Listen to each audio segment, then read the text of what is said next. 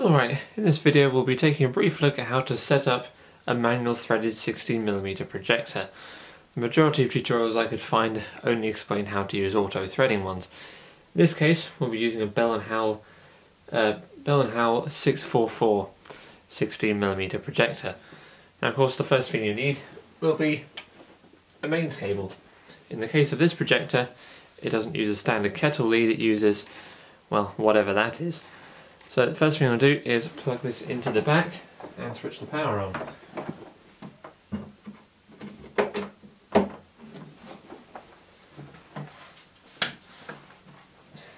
There we go, we now have power. And we're going to remove the cover by pushing on the latch there.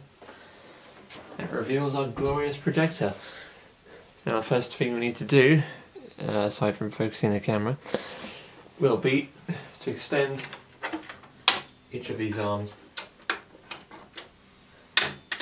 so they are now ready to have reels placed onto them. You may also want to check that there's no dust or build up on the film gate, which happens quite a bit if you have particularly old films. You also want to check under these sprockets and everything. Make sure there's nothing clogging the film path. Now of course on the 644 you have to lift up these little locks here by pushing down on the button, and they'll lift and let you pass the film through. So next thing we need will be some reels to put on. Now I've had to move the camera out slightly. You of course need a take-up reel and whatever film you wish to play. In this case it's an episode of the TV show Markham, which was broadcast on CBS back in the late 50s. Now I'm going to put the take-up reel on the back of the projector. It can only go on one way because the spindle is square. Make sure it's nice and secure on there, don't want it falling off. And we'll do the same with our film, being careful not to unwind it too much, on the top arm here.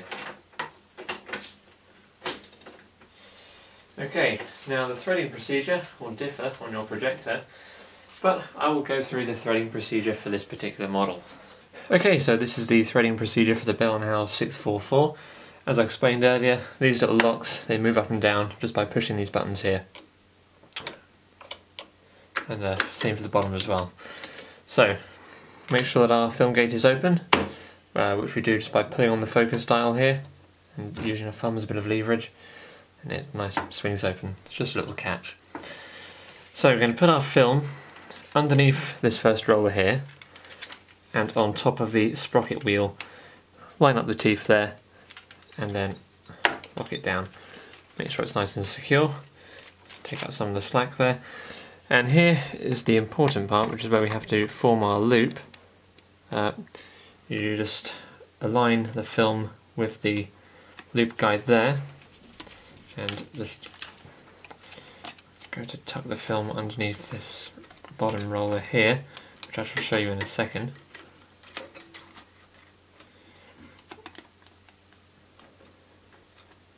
There we go. We've now made our loop. We're going to close the film gate. In fact, yep.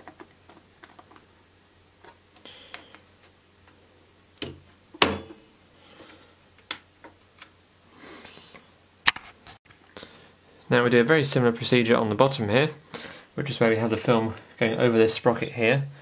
And here's an important part. These two arms on the sound drum will move up and down. You move them up, wrap it around the sound drum, and make sure that you've got a bit of tension in there. So they don't close together completely. Pull it on so when you stick it under there, there's actually a bit of tension. We put it underneath the sprocket here, and again push that up so it locks. Making sure that this is taut around the sound drum, otherwise you'll get wobbly sound and it won't sound very nice. Next thing is to make sure it's going under this roller here. And then on the back there's actually two rollers. Make sure it just wraps around in a almost figure eight around there. And then quite simply we just put it back onto our take-up reel, like so.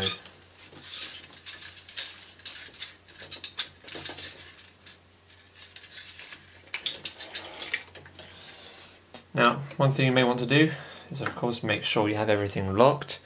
They're easy to miss and they will cause you headaches if they're not done properly. We then can use the inching dial on the back of this projector to make sure that everything is in place and moving nicely, which in this case it seems to have done. Now of course, here is the point where if you wish to use an external speaker like I am, you plug it in at the front. This will disable the built-in valve amplifier. Remember which way it goes in. There you go. And now I'll turn on our sound, which you can hear has worked. It can take a while sometimes because it's a valve amplifier. If they haven't been warmed up in a while, then expect to wait a while for your sound to come on. But we can hear that lovely buzzing, which means it should be in business. Of course, you need to turn the projector on, make sure it's all going through, and then focus on your screen there. Conclusions are always the same: violent, bloody, sorrowful. And sometimes, in the midst of the greatest struggle, private citizens use this cloak of violence to cover. And at this point, it'll be a good idea to show you how to rewind a film. Now, what you need to do on this model is hold down this button, lift up the reel so it's in. So it clicks into place just there. Now pick up this slack, put the projector into reverse mode, and hold down the rewind button.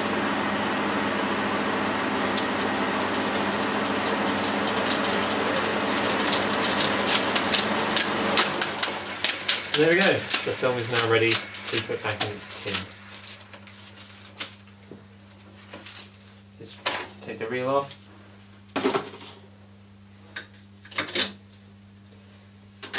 Put these back in their original position.